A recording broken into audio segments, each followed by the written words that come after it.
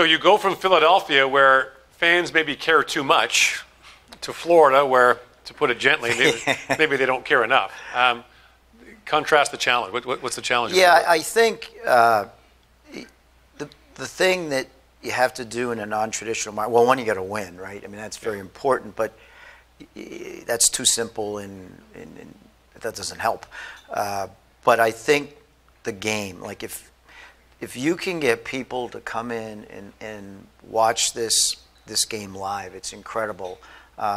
We had the marketing director that I brought in had a great campaign. And at first I wasn't too keen on it, but he hit it right on the head. In the Latin market, the similarity between soccer and hockey, it's very, very similar sports, a lot of regrouping and in the way the game's played. And we did a lot of educating soccer to hockey, and it actually worked. Mm-hmm. And we were able to get a lot of the Latin population. And there's a lot of people that have migrated from Canada and Massachusetts right. and New York and all that down there too. But I think it's the big advantage we have is if you can get somebody to sample it, they're just amazed at what the players can do on the blades. It's a tough market, though. I mean, South Florida's a tough market for everybody, right? The Dolphins don't sell out. Yeah. You know, the Heat, even in their, when they had the big three, didn't necessarily sell out every game. The Marlins have had their issues. Like it's a transient place. Like yeah. I think it is. Although I'm very bullish on Florida in general. I mean, look, Tampa's had tremendous success now. Sure. And fantastic owner in Jeff Finnick. He's just done a tremendous job becoming part of the community. And I think that's the first thing you have to do. I don't care where you live, is become part of the community.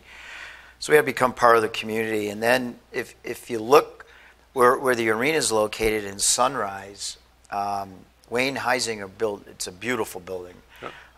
But the area, he was a little ahead of his time. It was, out by the Everglades. And it wasn't but basically west of their building yeah. for 150 miles yeah. is swamp.